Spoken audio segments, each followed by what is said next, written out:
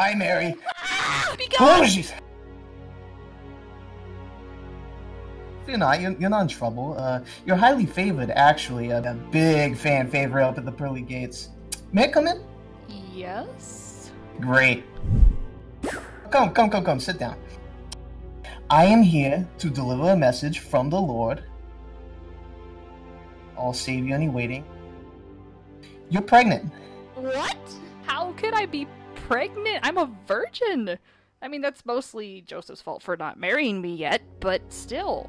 How is this possible? I'm glad you asked. I got it all mapped out for you. Now you see, God has a plan to send a little baby boy back down to Earth to live amongst you folks. We even picked out a name so you don't need to stress about it. Jesus?